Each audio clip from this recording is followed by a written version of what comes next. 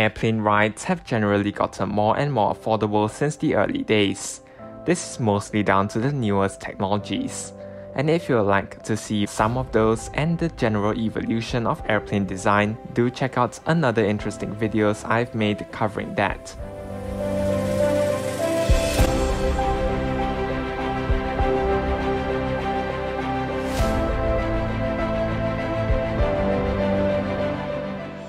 A link is dropped in the description below. However, which modern aircraft is the most fuel efficient? In this epic showdown, we take a look at which is the greenest and cleanest.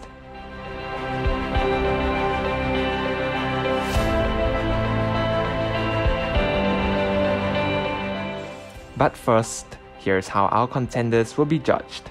Factors we'll look at include the fuel burn per trip and fuel burn per seat in an optimal seating configuration. Also, we look strictly at aircraft 100 seats and above, flying a minimum of 2-hour 1000 nautical mile flights. Numbers are based on a wide variety of ranges that will be mentioned and may jump around slightly, though this is still a fair judgment.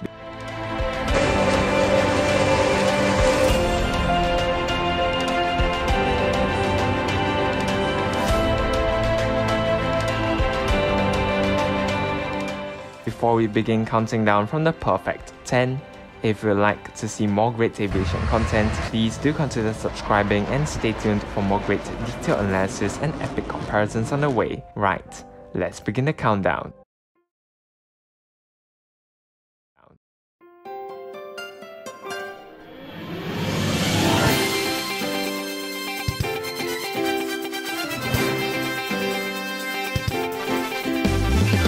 Coming in 10th place, we start with a big one, the 777-9. The 777-9, due out in 2020, the 777X is the updated 777, with new wings, new engines and more seats, resulting in superior operating economics. While nowhere near the most efficient on this list, with over 400 seats, the airplane is nearly the size of the 747-8 but burns less than half the fuel and is the most efficient, offering above 400 seats.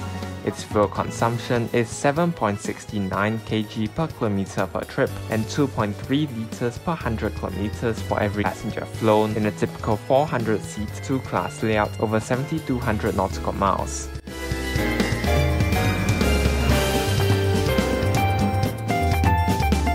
Moving on to 9th place, and when it comes to flying the longest routes in the world with decent capacity, nothing can beat the A350-900, with fuel consumption of an impressive 7.07 kg per kilometer per trip. The newest Airbus widebody has the capability to go anywhere with less fuel.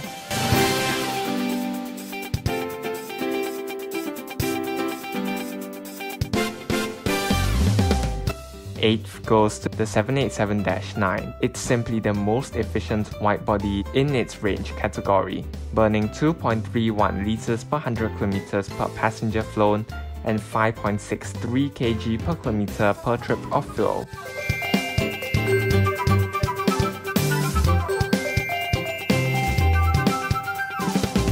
Oh yes, the 787 is also the first aircraft to feature new composite materials that gives it the edge. 7th goes to the new Airbus A321XLR. This souped-up A321 version may be small, but it's now encroaching into widebody range.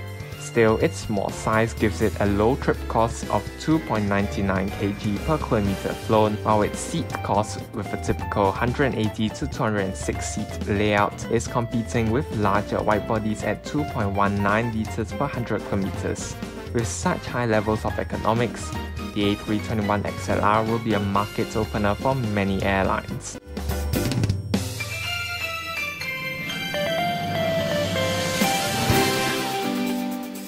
6 goes to the other end of the Airbus family line, the largest widebody they plan to produce in the future. A350-1000 is a stretch over the -900 and thus has the lowest seat cost of any widebody flying excess of 7,000 nautical miles. Its seat cost of 2.18 liters per 100 kilometers in a two-class 365-seat layout. That's certainly impressive, given it can fly non-stop from Singapore to London.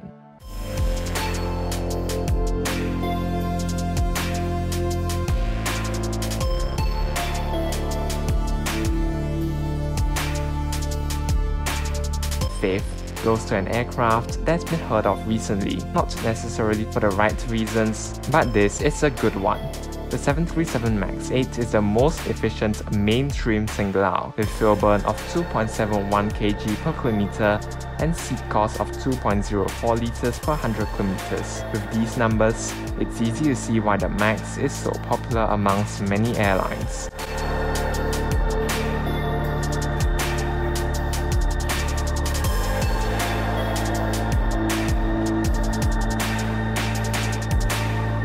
Fourth goes to the longest stretched 787, the Dash 10. While it lacks in range compared to A350, it more than makes up for in efficiency. In fact, its seat cost of 2 liters per 100 kilometers for every passenger flown is the most efficient out of any widebody, and is nearing single-aisle levels of operating economics, all while carrying 330 passengers in a comfortable 2-class layout. The aircraft is an economical machine.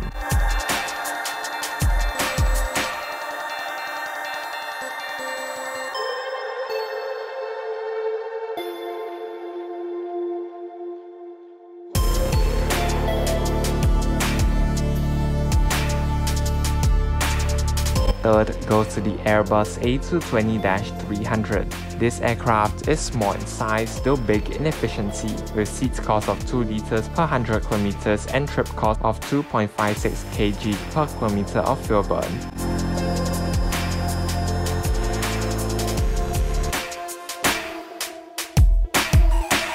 Second will go to an honorable mention, and this mention goes to the 777-300ER and 777 as a whole. As the first long-range twin-engine aircraft, the 777 was revolutionary. It achieved the same performance as quad jets like 747 in terms of range, but was way more fuel efficient and smaller, allowing airlines to open up a whole new range of routes. It drove the trend towards efficient twins you see flying around the world today. Compared to its competition at the time, the A340-600, it burned a remarkable 30% less fuel per trip thanks to twin-engine efficiency.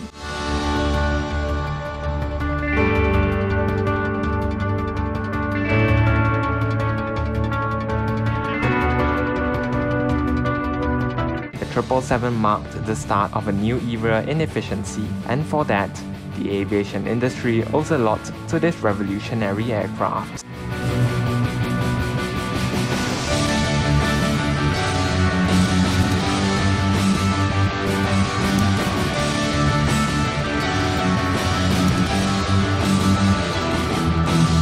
And coming in the first place is an aircraft I bet many wouldn't actually believe. Can anyone guess which it is? Click in the top right hand corner now to vote. Could it be the 787-8? How about the A330-900neo? A re-engined with 14% lower fuel burn, the MC-21, the new Russian single-aisle, or how about the latest and longest 737-10? Click to vote. Right, you voted? Now for the grand review, and I can reveal that the most efficient aircraft as of right now, time of upload, is the Boeing 737-10.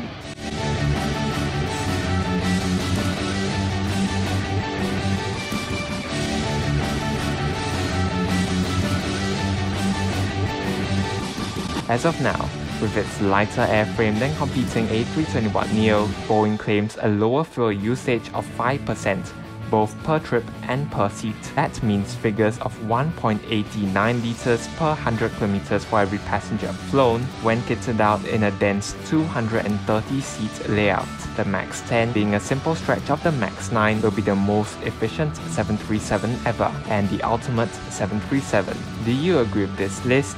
Let me know in the comments below. Thanks for watching, and till we meet next time, wishing everyone a truly clear sky ahead.